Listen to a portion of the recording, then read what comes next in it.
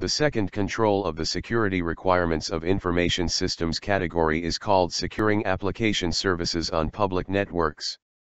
Organizations provide services and transfer information on the internet or public networks all the time to conduct their business, and this applies as well to transmitting sensitive information.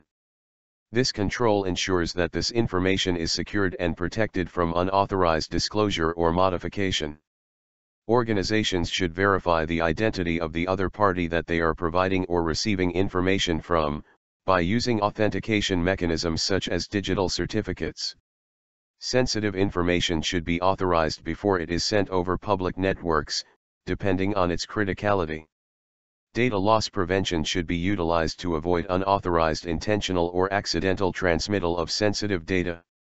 The integrity of critical documents should be ensured, to avoid them from being captured or modified while being transmitted over public networks.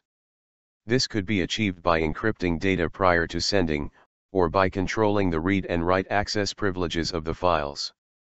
The sender of received information should be verified along with the attached documents, especially for documents involving payments to avoid fraudulent activities.